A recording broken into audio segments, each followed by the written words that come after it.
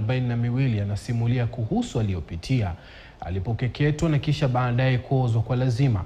Kwa hivi sasa amejitolea kuelimisha jamii eneo la Samburu kuhusu hasara ya FGM.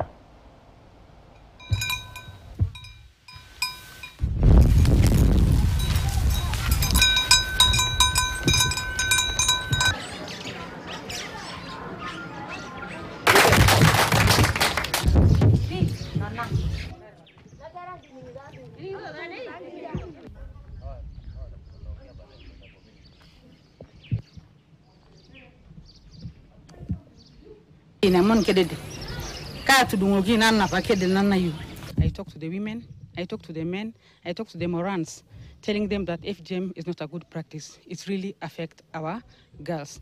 I use the methodology that I show you to talk to our girls. The way the pain, where the pain we felt, the way the cut is not good, the way we lose our children because of obstructed labor due to FGM, the way we are losing life just because of FGM. And I used to say FGM is a deadly monster. We want our girls to remain perfect as they were.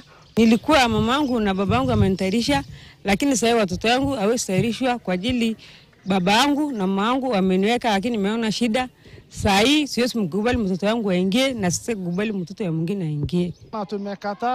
Tumekataa maneno ya mimba za mapema.